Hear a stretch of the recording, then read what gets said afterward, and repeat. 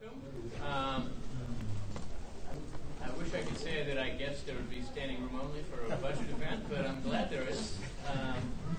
Good afternoon, everybody. Thanks for being here. I'm Yuval Levin. I'm Director of Social, Cultural, and Constitutional Studies at the American Enterprise Institute, and I'm the editor of National Affairs. We're here for a discussion organized by National Affairs and by the Art Street Institute to talk about a subject that may not be splashy, but is awfully important to the health of our system of government, and that is congressional budgeting and its relation to the larger work and the larger health of the U.S. Congress. The occasion for taking this up, in one sense, is an essay in the current issue of National Affairs. You can find the current issue back there, if there are any left, by Andrew Taylor, proposing some dramatic reforms of congressional appropriations. But in some ways, the larger occasion for being here is a larger problem that no one can deny, the growing dysfunction of the Congress, which seems to be rooted somehow, maybe embodied in the growing dysfunction of congressional budgeting and the Congress's use of its power of the purse. We're going to talk about that problem today. We'll talk about some potential solutions. We'll think about the prospects for reform and the obstacles to it. And we have for that purpose a great panel of experts who will help us think through the circumstances and the options. We're going to hear first from Andy Taylor, professor of political science in the School of Public and International Affairs at NC State. And as I say, the author of the piece that brought us together today. He's also the author of a number of books about Congress, including The Floor in Congressional Life and Congress, A Performance Appraisal, and the author of a lot of other writings on American political institutions. Second, we'll hear from Molly Reynolds. She's a senior fellow in governance studies at the Brookings Institution. Molly particularly studies Congress, and especially with an emphasis on how rules and procedures affect policy outcomes in Congress. She's the author of a great book about the filibuster in the Senate, and also supervises the Brookings-run project called Vital Statistics on Congress, which is much beloved by all students of the institution. And finally, we'll hear from Kevin Kosar. Kevin is Vice President for Policy at Art Street and also the co-director of the nonpartisan Legislative Branch Capacity Working Group. Kevin worked for years at the Congressional Research Service, so you're welcome, as he goes around saying. And he's written a number of books, but Kevin's, your favorite, my favorite of your books is Whiskey, A Global History, which I highly recommend, and which must have involved some grueling research. Book published in 2010. Each will offer some thoughts. Andy will take us a little bit through the argument of this essay. We'll hear from Molly and Kevin on their thoughts about the general subject. And then we'll take some questions from me, from one another, and from all of you as well. And so let's start. Andy, please. Yeah, thank you, Yuval. Thank you, National Affairs. Thank you, Art Street, for hosting us here today. The genesis of this idea of permanent appropriation, which I'll explore in a second, but the genesis of this idea of permanent appropriation comes from sort of three interests that I have that are kind of personal and professional. Like most Americans, well, not most Americans don't know much about the congressional budget process, but like most of people who do focus on and study and look at the congressional budget process, I'm sort of frustrated by the state of affairs. Most people believe that the architecture that was put in place in 1974 is broken in many, many different ways. And of course, the process that we have currently, to the extent that there is a divinable process, clearly does not resemble anything like that was built in 1974, or that even sort of evolved for the next 20 years. So that's one concern that attracted me to this and this idea of permanent appropriations. Secondly, is an intellectual one. I have a sort of professional interest in Congress, as Yuval hinted at. I've written quite extensively, both for academic audiences and popular audiences on the institution of Congress. And I'm particularly interested in policy change in Congress. And I've been, not just me, many of us in political science have been thinking about this in many different ways over many decades, particularly through a sort of spatial lens and this idea, thinking about congressional policy change in terms of what political science calls status quo points and reversion points, by which we mean where policy is currently. That obviously is the status quo. A reversion point is what will happen if we have inaction. And of course, for most pieces of legislation, the status quo point and the reversion point are the same. But that's not the case with appropriations, and I'll explore that more in a little bit. And then the third one is sort of more kind of political and ideological, and that is, like many people, perhaps everybody in this room, there are some of us who are concerned with the state of fiscal health of this country and the nature of deficits and the accumulated debt that we have. And although, of course, entitlement spending is largely to blame for this, discretionary spending isn't small potatoes either these days, at sort of roughly 30% of a $4.4 trillion budget. And so this concern and need to get hold of deficit and debt also drives this. And I've come to the conclusion that we've obviously been trying to get a handle on this for some time, but I've come to the conclusion that procedures like caps and sequestration and pay-go that we've been doing since the mid-1980s doesn't really work. It doesn't seem like unified Republican government works either to get a handle on this, and so that also drew me to this idea of permanent appropriations. All right, so what are permanent appropriations? Well, I think it can be pretty simple, and that is that Congress would pass a law or laws at some point in time appropriating funds for what it does for multiple years, or maybe even in perpetuity. It could do this in any way it wanted, I suppose, including through the sort of existing 12 appropriations bills. And it could do it at any level. Current levels seem to be arbitrary, but fairly defensible level to do it. The Treasury would then release funds on October 1st every year at those levels to the departments and agencies for them to spend. And those levels could be changed at any time by law. Again, possibly using the current process or some other process. I'll talk about why I think that's a good idea in a moment, but it's a pretty simple idea, right? And of course, where it really sort of blows up the current appropriations process is to get away from this idea of an annual cycle. There would not be an annual appropriations process. It would be, as I said, permanent. So the first question would be, is this constitutional? What does the Constitution say about the rhythm of the appropriations process? After all, for those of you historians out there, might know the Republic. And by the time we get into the late 19th century, that annual process had been institutionalized, but it was further entrenched when the appropriations and authorization processes were separated and the appropriations committees in Congress were established. So it's the way that we've always done it, and obviously it has tremendous legitimacy as a result. But nothing, in fact, mandates it. We do already have, by the way, as many of you might know, multi-year appropriations. Entitlements really are multi-year appropriations. The money is, we use the term authorized, but I mean, as far as constitutional language is concerned, the money is granted by Congress for the Treasury to spend. And obviously amounts vary over the course of time based upon authorized formulae.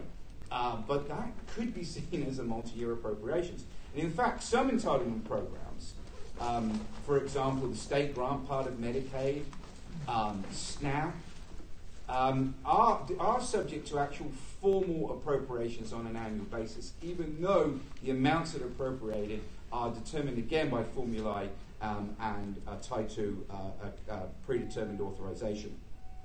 Entitlement programs, of course, the administration functions are conventional annual appropriations, but the implication is that that money is always going to be there, because without administration, the transfer payments don't occur.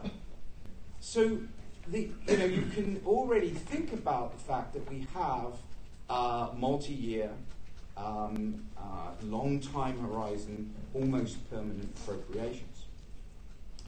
Also, with regards to whether this is constitutional or not, the courts have determined, and I'm going to talk about something that happened yesterday in a moment, but the courts have largely determined that Congress can do what it wants with regards to appropriations.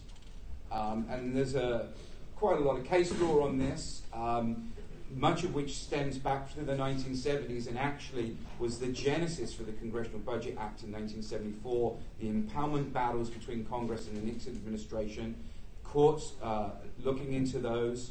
During the legal disputes over Obamacare, one of the Obamacare cases, the Harris versus Burwell case, the Federal Circuit Court ruled that the cost-sharing subsidies that went to insurers were unconstitutional because they weren't a congressional appropriation.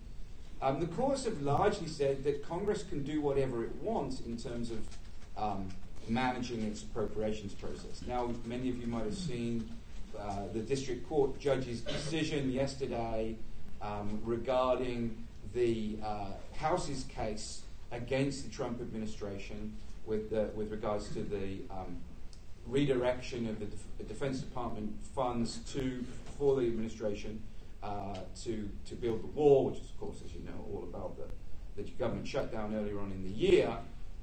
Judge McFadden said that he ruled that the issue was politically unjusticiable. I don't think he ruled definitively. Of course, as a lower court judge, he couldn't rule really definitively on this matter of whether Congress controls the appropriations process or not.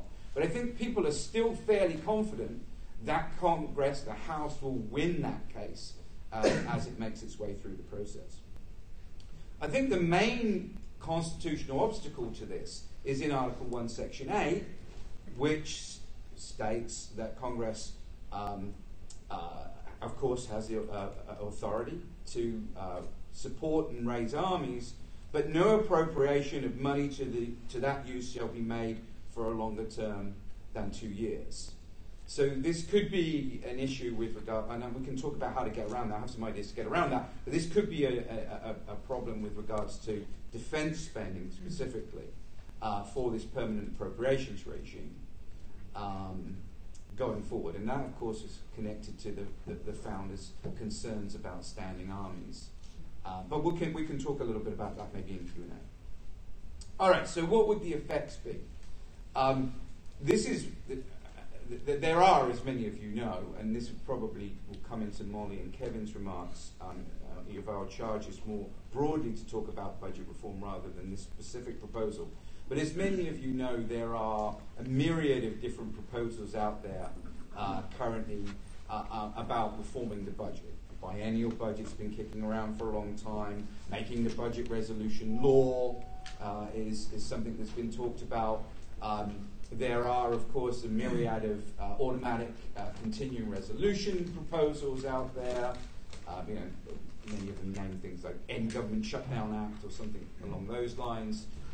There are proposals that many conservatives are sort of coalescing around that I've called capping and pegging, which would cap spending or peg spending to certain levels, such as some measures of GDP. Representative Brady's legislation does that, or revenues. There are a lot of economists who have talked about capping spending to revenues.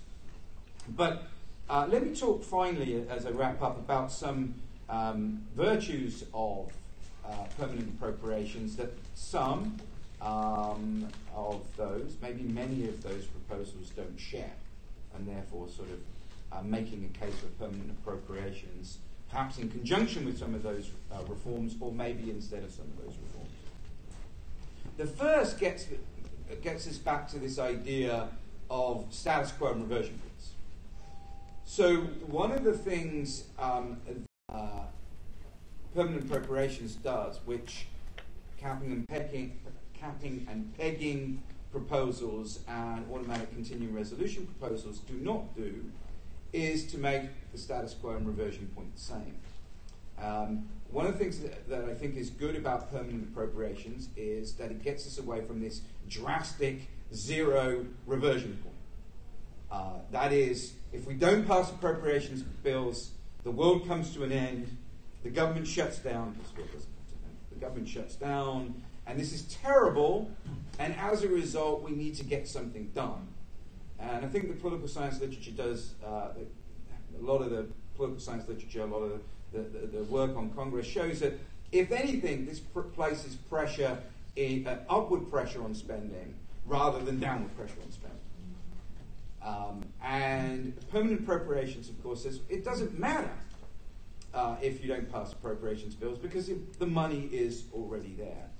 And capping and pegging and ACRs do get away with $0 reversion points, but they still have, particularly over a period of time, and ACRs over a period of time, do create drastic reversions that I think create overall upward pressure on spending in a way that permanent appropriations don't.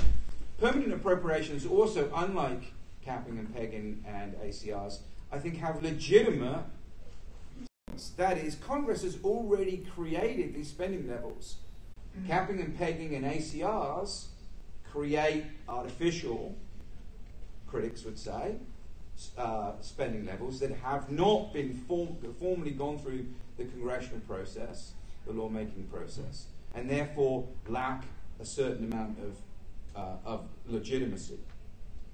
And I think permanent appropriations also, by putting or really making appropriations policy incremental or static, mean that when people do want to change spending levels, the focus is really sort of politics on the actual substance of the appropriations bill itself, rather than being sort of a bigger discussion about the fundamental scope of federal government, about ideological, fiscal and budgetary principles that often lead to deadlock. Those can go on outside of the appropriations process now. They're extremely important, of course, but they allow discussions to be more about the actual value of the money that we're spending, rather than some of these hot-button political issues. Permanent appropriations would obviously make planning much more easy for departments and agencies than the current process would, which is, of course, obviously full of continuing resolutions and stopgap spending and shutdowns.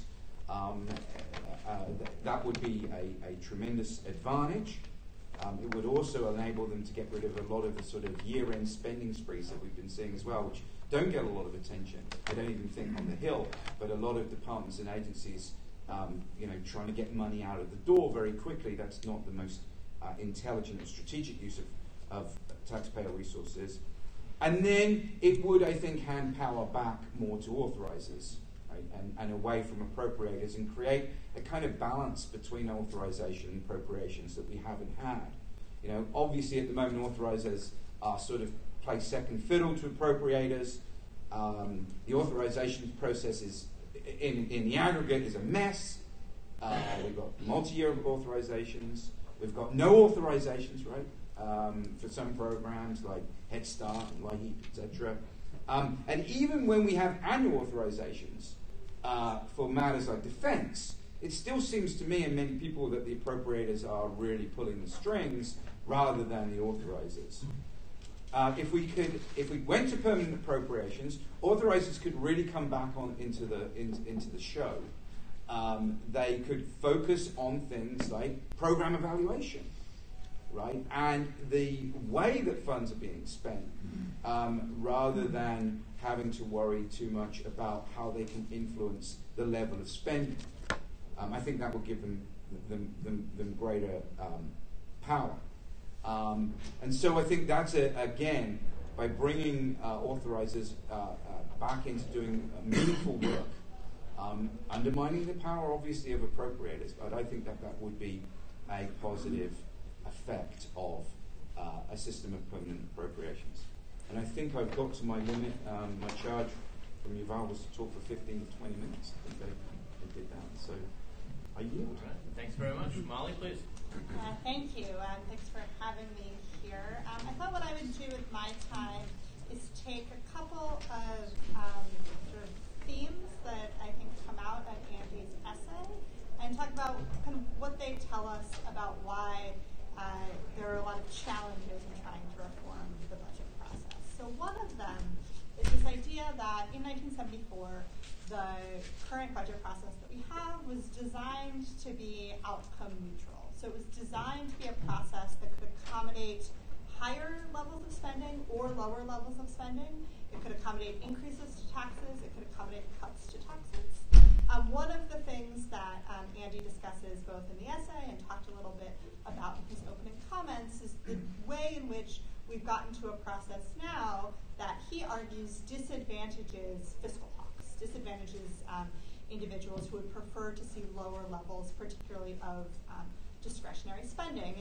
And so as we sort of think about what budget process reform might look like, we really have to grapple with this question of, do we want to continue to live in a world that's designed to have an outcome-neutral process, or in changes in our political system that we've seen since the process was designed in the early 70s, is that really an unattainable goal at this point? Have we gotten to a point where we can't really have an outcome-neutral process? I personally don't think that's true. I think we can still make changes to the budget process that would make it work better, that don't privilege one kind of outcomes over the other. But I think that that's a really central, big question that we have to grapple with. The second question that I think we really need to answer is sort of in two parts. One is, how much of the problem is actually the appropriations process itself? And as sort of an addendum to that, what do we really want the appropriations process to be? So when we look at kind of the reasons why we often say that the appropriations process doesn't work well, I think a number of the things that folks point to aren't necessarily problems with the appropriations process itself. They're problems with the degree to which the appropriations process, because in many cases it's the only part of the legislative process that moves on a regular basis every year, has come to bear much of the political burden that Congress has. So, members of Congress come to Washington with goals of various kinds, policy goals, political goals, and they sort of want to pursue those goals. They have things they want to debate, they have things they want to try and get done. And when there's really no other mechanism in the legislative process to try to get those things done, because there's more gridlock overall, there's less legislating happening, they turn to the place where there is still legislating, and increasingly that's the appropriations process. Even if that means, we have one big omnibus spending bill, we have continuing resolutions, we can look for many examples of where we see this happening. I think the example that brought us the 35-day government shutdown in December and January is a good one. The idea that much of that fight was about immigration and about one very specific question about immigration policy, and not really about the overall levels of spending that were in those differences. Not to say there wasn't disagreement about that, but the degree to which the appropriations process is being asked to bear broader political conflict, I think, is a challenge that we have to confront as we go forward. I think we also have to ask ourselves, what parts of the appropriations process are really broken? So it's, I think, easy to sort of paint this with a broad brush. I know I do it myself sometimes. But we really need to think, what parts still work well, what parts don't. And so if you, for example, look at the process by which appropriations bills are generated, that by and large, in both the House and the Senate, at the committee level, with subcommittees developing proposals, marking them up, having full committees mark them up, not exclusively, We've seen some drop off in that. We've seen some decline in the number of hearings that appropriations committees have. But I think if we want to think about how to change the appropriations process, we really need to interrogate what parts of it aren't working well and what parts could be working better. And then the last sort of big challenge of reform that I'll point to is the ever-present challenge that Congress really does not do work that it does not have a reason to do. In this way, Congress is like, you when you were in third grade and you didn't really want to do your homework. And so when keeping that in mind and thinking, again, perhaps about Andy's permanent appropriations proposal, we have to ask ourselves, if we move to a system with different incentives for Congress to act, what would it do? And so I think that there's real oversight value in a more regular appropriations process. I think having hearings with agency and executive branch officials is an important tool for congressional oversight. The idea that that might happen less frequently because there isn't an annual appropriations process, I think is a challenge. The ability to adjust spending priorities on an annual basis is, again, a really important feature of the annual appropriations process. And in an ideal world, we might imagine that Congress would choose to do that even in a system of permanent appropriations that have a different reversion point. But I've watched enough of Congress to know that Congress often requires something to force them to act. And then the last thing I would say on this front is that when we think about sort of entitlement spending and how we got to the place where we are with entitlement spending, I think many folks would argue that one of the biggest challenges with entitlement spending is that it can continue unchecked, and that Congress has no incentive to make hard political choices to change it. And so how Congress would sort of decide to do that in a system of more permanent appropriations, I think is also an important question to ask. So I'll stop there and turn it over to Kevin. All right. Well, I enjoyed Professor Taylor's article. It's interesting, provocative, as most things in national affairs are. And I'm delighted to be co-hosting the event with National Affairs and discussing this. And for those of you who didn't get copies, the article is online, both HTML and PDF. Just Google it, you'll find it. I'm going to break my comments into four points roughly. So first, I fully sympathize with Professor Taylor's remarks that the budget process is broken. Our deficits and debts are astronomical. The budget resolution, as he notes, is frequent and rarely used as intended. See reconciliation, classic example.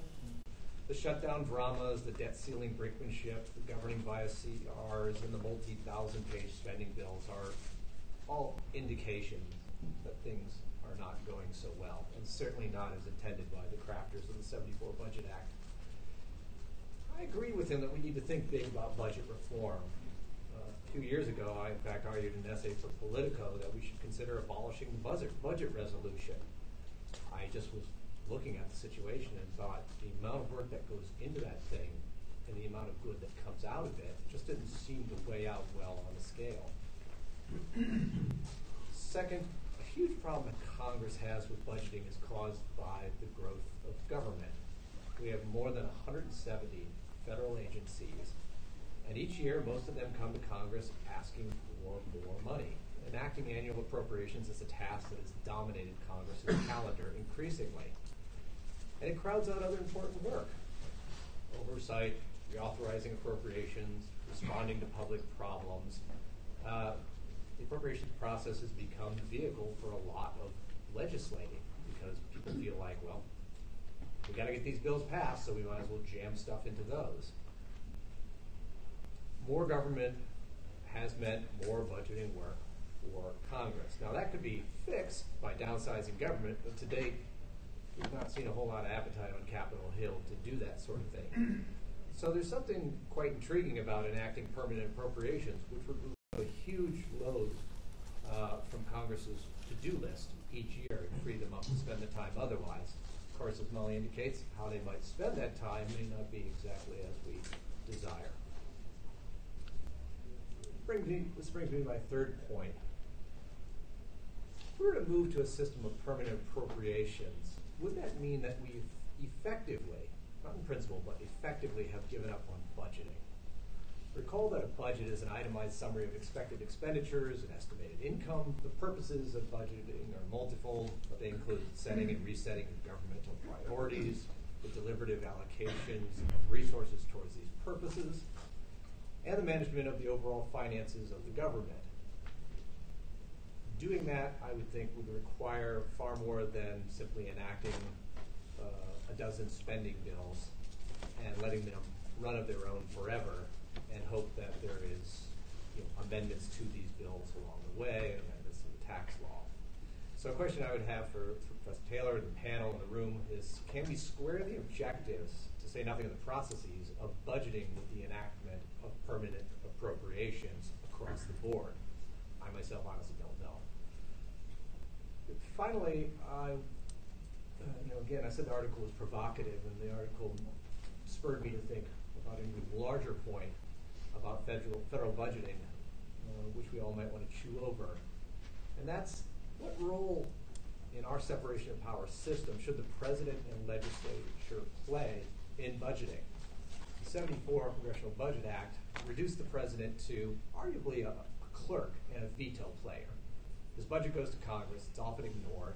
Congress, when it adopts a resolution, which it decreasingly doesn't send it to the president for a signature. In short, the whole budget process feels to me not particularly well coordinated, and certainly the results seem to be increasingly bad, and it's not clear who shoulders the blame. There's a lot of finger pointing, and voters don't know where to turn. So, as I think about this mess that we're in right now, think about our separate system as opposed to a parliamentary system, I'm not really sure how a legislator, which is increasingly pluralistic and which is heavily set upon by interest groups and government agencies who come with hat in hand and demand particular types of spending, and a legislature which represents an immense nation whose citizens pay scarcely any attention to budgeting or spending. How is that legislature structurally able to competently lead on setting budget priorities and do that on an annual basis? Can it really do that? So with that, I'd like to conclude my remarks. Turn it over to the call. All right. Well, thanks to all three of you. Great comments and very provocative comments. I definitely want to open it up to the room. But I wonder if we could start, Andy, with a response from you to what I take to be a common thread in both sets of comments, which is maybe something like, if Congress doesn't spend all its time on appropriations, what is Congress actually going to do? And often don't we run the risk that, in fact, the answer to that is nothing, and that members spend their time just hanging out in cable television studios, which seems to be what they want to do when they can do whatever they choose. That might not necessarily be a terrible thing. A lot of people would think, but no, I understand the sort of premise of the question. With regards to sort of budgeting generally, politics is about a number of things, but essentially it's about the distribution of resources. And I suspect that members of Congress would still be extremely interested in this matter, which is essentially what budgeting is.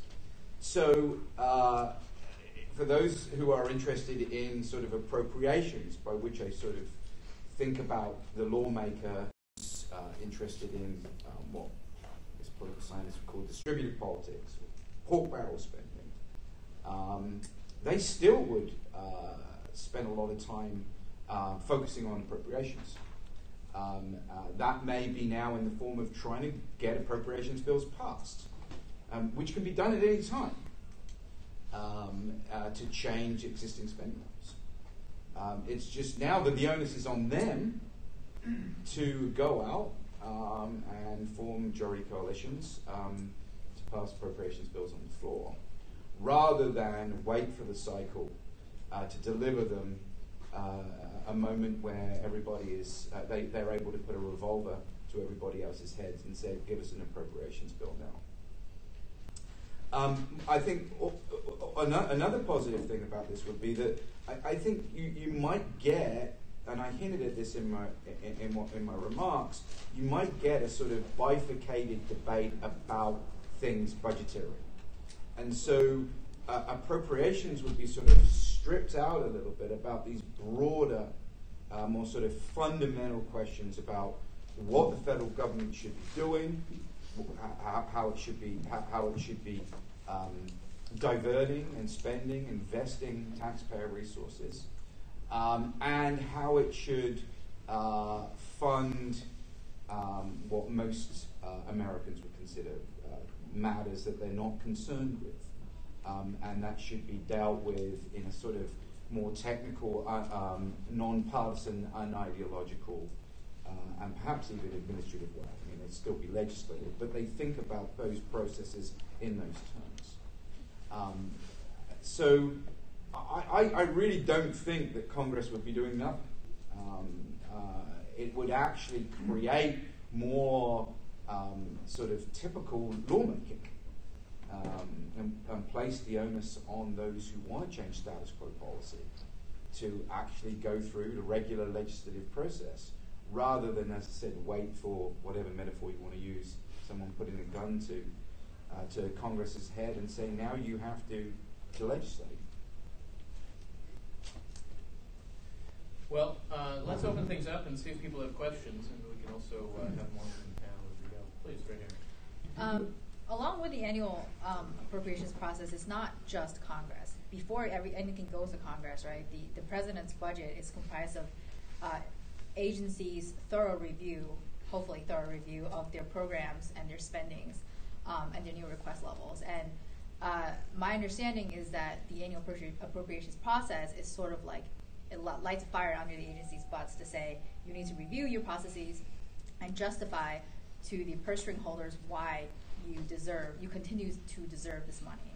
So with a permanent appropriations process, where does that accountability mechanism? Well, it's up to Congress to do it. And at the moment, what happens is that the agencies and departments go through that exercise, as you said, but it's a bit of a charade. They go through it and then think there will be an appropriation at the end of the day. More likely than not, it will be north of what we have in this particular year. At the end of the day, after disruption through through a CR, a series of CRs, we don't know what date we're going to get money. We'll get some. It'll keep us going by for a little bit of time, and then maybe halfway through the fiscal year we'll get more. Here, if they want more, they're going to have to make a justification for it. They're going to have to get congressional champions for it. They're going to be able to plan with some certainty, or greater certainty than they have currently, of what money they'll have in the next fiscal year. I mean, for those of you who know a little bit about the procurement process, procurement is moving in this direction anyway. Because what the federal government buys now is increasingly sophisticated. It's increasingly based on human capital rather than tangible goods. And the commitments it's making to vendors are getting longer and longer and longer. And so we're thinking, on the procurement side, a lot of people are thinking more in terms of a broader time horizon because they need to give vendors greater certainty. They're planning in those ways. Why not do that in all that agencies and departments do with all the resources that they have? So, again, it's an empirical question because in a world, as Molly sort of hints at, that we're unlikely to get to, so we're never perhaps going to be able to test this proposition. But my hunch is that you will have this accountability. It will just take different forms. About the... Why don't you tell us who you are also before? My name is Ali. I'm a former student, Professor Paul Roosevelt. I'm a lawyer from Brazil. And exactly, Brazil adopt this concept. And so this, let's say that this is a positive budget that is automatic, even enshrined in the Constitution. What the Congress does is exactly the opposite. They start, as soon you have that, you start to work how you defeat the automatic appropriation, because through time, this provokes some distortion in the budget in general, especially because you can fix the appropriation, but you cannot fix the revenue. So actually, you create imbalance. You can't fix you can fix the appropriation, but you can't fix the what? The revenue. The revenue. Oh, the The revenue. revenue. And because it depends on not only the taxes itself, but the economic cycles. Problem that we try to solve and we fail miserably in economic is to do some kind of indexation to some factors. And actually, every single country in Latin America who did that end up with hyperinflation. So they destroy their own economies with it.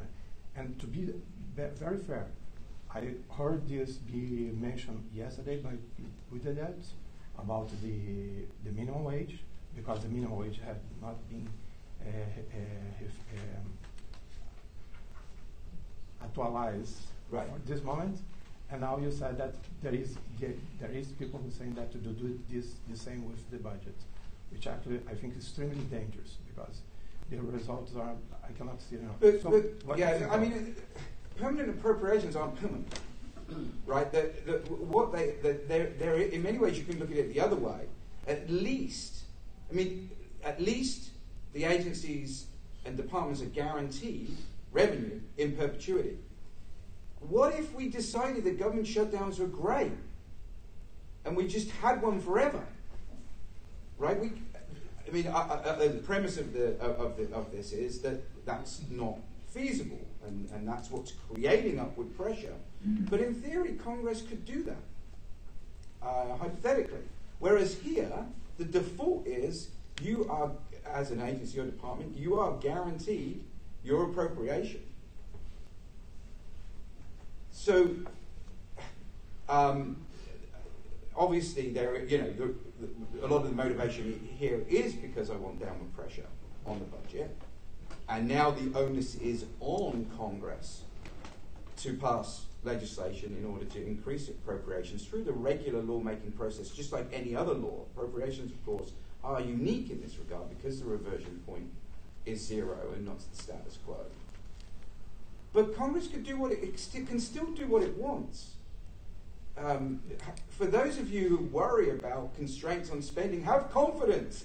Congress will still probably pass appropriations bills that increase spending. You seem to think that's not going to happen. I think this is actually, going back to the sort of neutral point that Molly said, I think this is as outcome neutral as you can get. I think the current system is clearly not outcome neutral. Because of the drastic $0 reversion point, it is biased in favor of increased spending. It's interesting that there is this sort of feeling that, this is going to be the end of the world. The end of the world is much closer with the current system that we have. Even for those of you who want to see the reach of the federal government expand and appropriations generally increase. Molly or Kevin, any thoughts before we... So I guess this might be repeating something that I said already, but I am always skeptical that Congress is going to take active steps to change the status quo. I think we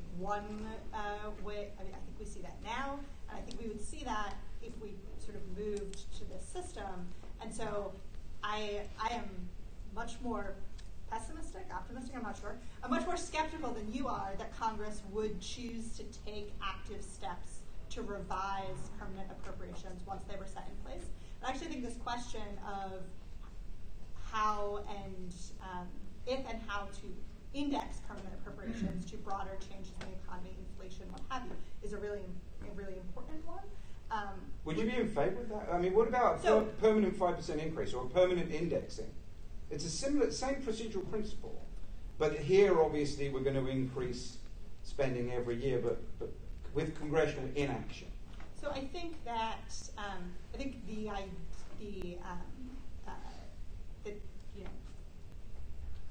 creating some kind of index and adjustment for inflation would be important. It's one of the principal objections that I personally have to things like automatic continuing resolutions that don't adjust for inflation, because then it incentivizes folks who don't want more spending just to keep holding out for and let the auto CR are go on longer and longer and erode the value of the spending. I think the challenge, and I don't know very much about the Brazil case or cases in Latin America, is sort of what are the broader economic consequences of setting that up? But even if you had an automatic, an ACR, which would increase appropriations by a certain amount, capping them, pegging them to some kind of indicator that leads to increases annually across time. That's still the same procedure. That's still the function of congressional inaction. But it also still loses one of the things that I think is most important about the current approach, which is the ability of Congress on a regular basis to be presented with an incentive to revisit what they have and make adjustments based on changes and changing policy priorities. Okay, so it is the procedure rather than the outcome bias. In that case, it's problematic. I think that, again, I think a really important part of the appropriations process is the ability to make adjustments on a regular basis. And I'd be quite worried about losing that with a shift to permanent appropriations. Let's take another question. Please, in the back. Tell us who you are. My name is James D'Angelo. I research Congress, David King at Harvard. You mentioned in your article that legislators have a terrible fear of being put on record for most budgetary concerns. And you talk about how in 2011 they massively increased the transparency of the voting in the House.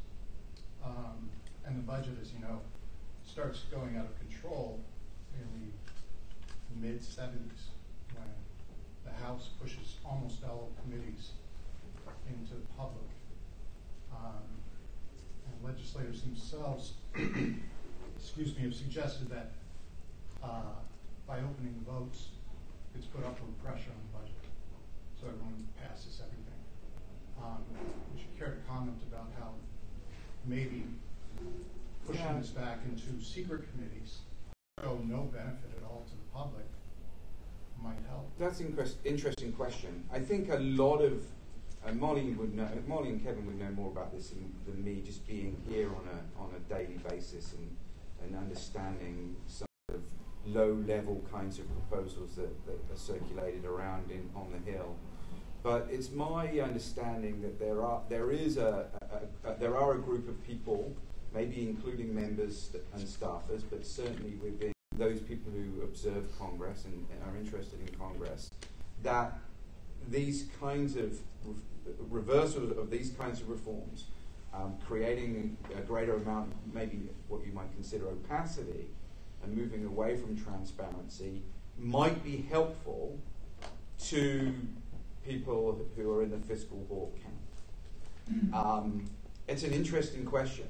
I'm not sure whether it would be. I mean, obviously, I would suspect a lot of us in this room would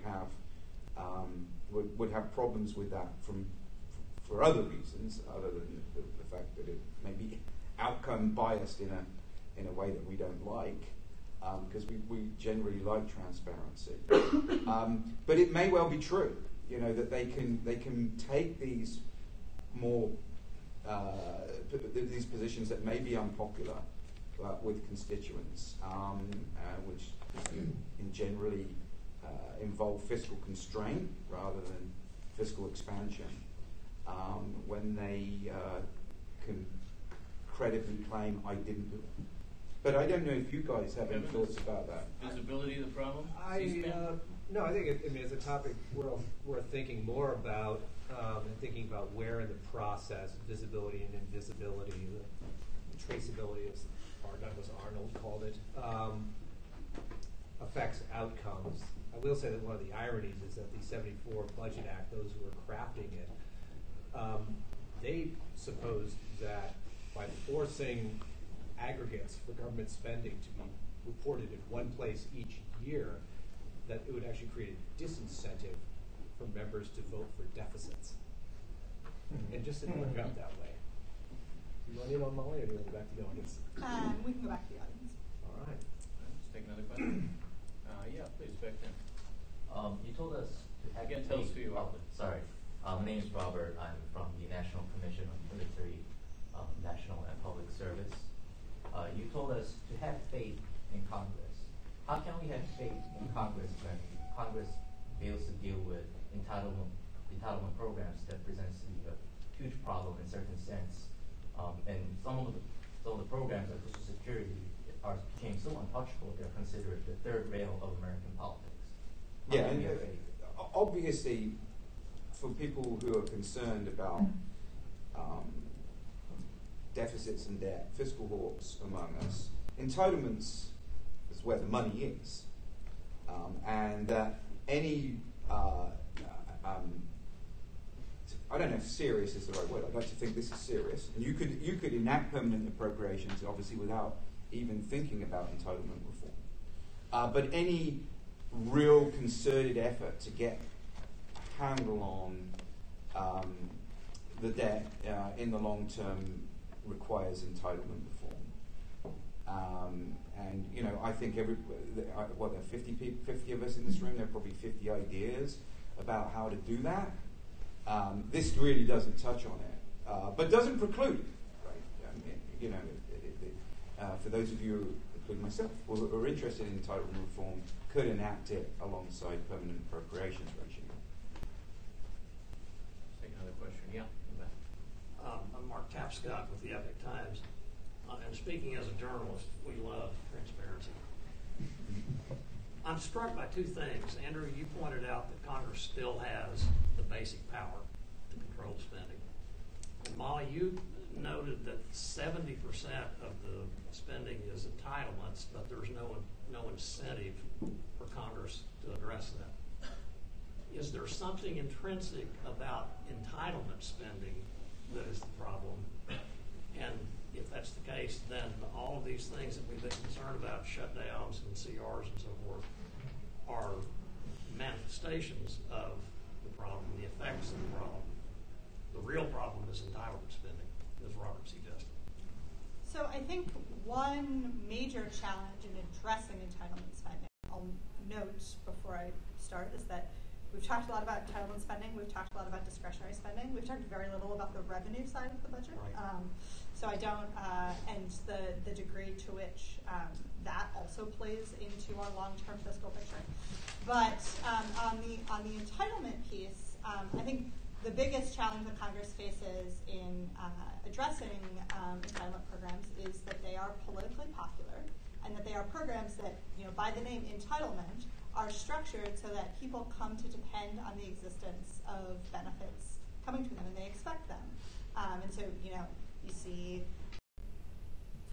don't touch my Medicare, don't touch my Social Security, and so the political realities of programs that are intended to deliver specific benefits to specific individuals. The challenge in making any changes to those is that voters are going to be very skeptical of what it means for them in the short term. This is why I think most of the time when we talk about entitlement reform, we talk about sort of enacting change now and having it take effect in the future, and just hoping that the future Congress decides it's going to let that go into effect. But I mean, for me, it's a political challenge. Entitlements are permanent appropriation. I used the analogy, right? It is effectively, if we get, the founders would probably say that's a permanent appropriation. They wouldn't think in terms they just think in terms of government spending, revenues. They don't think in terms of categories like appropriations or discretionary spending and entitlement or mandatory spending. But the reason why they go up is because, unlike permanent appropriations, the level is determined by a pre-authorized formula, and of course, increasingly, as the population grows, increasingly numbers of people fall into particular categories of beneficiaries, so the amount spent within those programs naturally increases. But the principle is the same. We can change entitlements just as we could change permanent appropriations, getting majorities on the House and Senate floor to pass legislation. Yes, I know the Senate. Often you need supermajorities, and that's something that we haven't talked about. You should read Molly's book for more on that. But getting majorities, getting presidents to sign bills, or getting 2/3 in both the House and Senate to override vetoes, Congress can do whatever it wants. And so it's just a will that Congress needs to grapple entitlement spending. But as for many reasons that Molly gave, that will just doesn't exist currently. But do you think this idea would create that will where it now doesn't exist? If applied to entitlements? If applied in general. I mean, if the problem is members don't want Yeah, no, I think, that's why I said I think it's incredibly outcome neutral in a way that Molly clearly doesn't. I think that members of Congress kind of like spending for reasons, whether it be obviously in the open air, but I think sometimes they even like it in secret. Perhaps less so, but they still like it in secret. But now the onus is on them to create majorities in the House and Senate, to get presidents to, rather than have this process whereby if we don't do something, and the natural inclination to increase spending comes forth, then we're all jumping off a cliff. I think we have time for one more question. Yeah, in the back there. If I make a couple of comments and then a thought experiment. Tell us who you are, too. Yeah. First of all, this all starts because the most important power of Congress is the power. And to the degree they give that up, whether they do a continuing resolution, a minibus, an omnibus, pack it all in the end with 12 people in a room who make all the decisions for everybody else, it hurts Congress and Congress's power, which is their balance, the most important balance of power. What concerns me about Professor Taylor's idea is that it allows Congress to do what they do very well. Avoid a problem. Just not vote, let her go. We're pretty good at doing that already, and I'm concerned that will be the case. I think I would take issue with Molly on the budget. The Budget Act of 1974 got through because Richard Nixon was very weak. The Congress saw an opportunity. They wanted to stop his impoundment of money, and they wanted to create a system which created ever higher spending, particularly for domestic spending. And they created a budget act with continuing services that always goes up. The other thing they were looking, remember the timing of this, was the Vietnam War. They wanted to reduce defense spending. And they created a budget process that actually did that. It favors more and more spending, particularly domestic spending, every year. Now, my thought experiment is this. I don't think we spend too much time on appropriations. I think we spend too little time and at the wrong time of the year. When you're up against the deadline of October 1st, what happens is that the number of people involved goes down and down and down, and it gives enormous advantage to appropriators, particularly cardinals, and leadership to work out something with whoever in the White House or OMB they have to work with. And they get more and more and more problems get hidden and shuffled away back and forth. What if you would start the appropriations process and say no legislative action can take place on the floor of the House or the Senate? Well, you can't say, we'll do the House. The Senate's a whole different deal we'll have to work out. But if the House starts this, I think the Senate has to follow. That you cannot take up any bills until all appropriations are passed, and it would take a 75% vote of the House to waive that. It cannot be waived any other way but 75%, because if there's something so important you have to do it in a matter of catastrophe or something else, you'll get 75% of the vote. Otherwise, you'll never get 75% of the vote, in my opinion. So that you, in fact, focus on the most important job of Congress, appropriations, until you get them done. And this will leave time for other committees to, for example, look at oversight, or if they want to look at reforming Medicare, reforming Social Security, whatever else, they'll have time to do that because it's the Appropriations Committee that's working real hard to get these things out so everybody looks at them, has a chance on the floor to vote on different amendments they might want to vote on. If we shuffle this around, do we not then regain for Congress the power of the appropriations process? Just a quick observation. My sense is that creates, again, such a drastic reversion point. It's not a government shutdown, but it is, basically saying we won't be able to do anything until we appropriate. That again, to get back to this idea of outcome neutrality, I think that loads the dice again in favor of upward drift, which of course some people are in favour of, but I'm not. And again, I don't understand why. Just have a regular process. The rest of everything else that Congress does is subject to this idea that the status quo exists until we change it, except for appropriations.